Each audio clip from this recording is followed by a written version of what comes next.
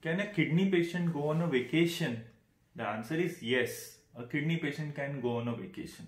So there are three aspects of this.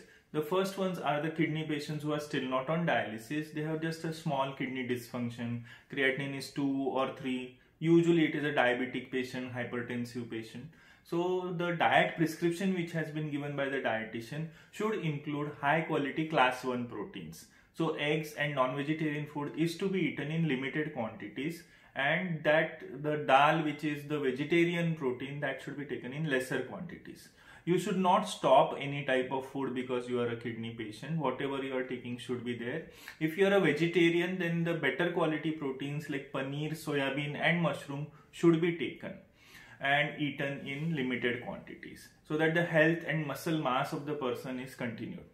If the person is a dialysis patient, then usually there are no diet restrictions. There is only water restriction if the patient is having less or zero urine output.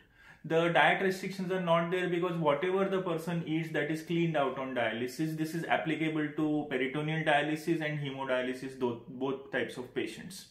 If the patient is a kidney transplant patient and if the kidney function is good, the creatinine is 0.7, there is a successful kidney transplant and there is no dysfunction of the kidney allograft, the kidney transplant kidney, thereafter the person can eat normally.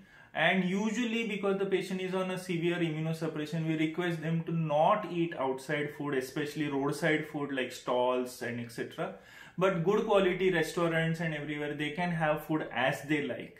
And of course, because being a kidney transplant patient, they should wear the face mask all the time because they will get infection from others. So this is how we have a kidney patient who can enjoy a vacation even in India or abroad.